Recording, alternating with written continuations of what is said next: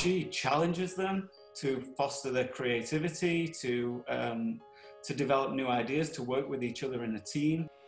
17-year-old Kailey Perkins started Young Entrepreneur Scholars. It's a program aimed at helping underserved Long Island youth discover their business side through cooking, cupcakes, teamwork, and fun.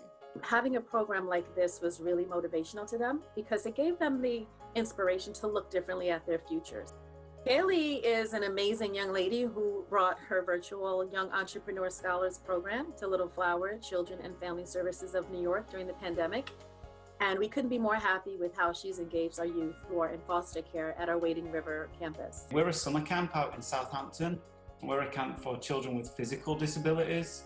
And obviously when the pandemic hit last year, we unfortunately we had to cancel our in-person summer camp for all of our children.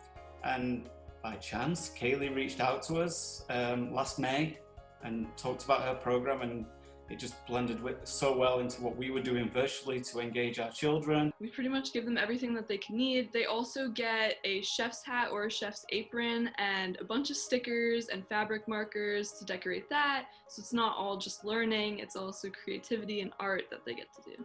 The feedback we get from our parents when the totes arrive at their doorstep is they're blown away before the program's even started. I honestly am shocked. I did not think it was going to get this big, and I didn't think we were going to get this many people to be part of it, but I am so happy. Absolutely, Kailey is making a difference in the community. Without Kailey's virtual programming with Young Entrepreneur Scholars, our youth wouldn't have been exposed to this opportunity. Elizabeth Hasshagen, News 12, Long Island.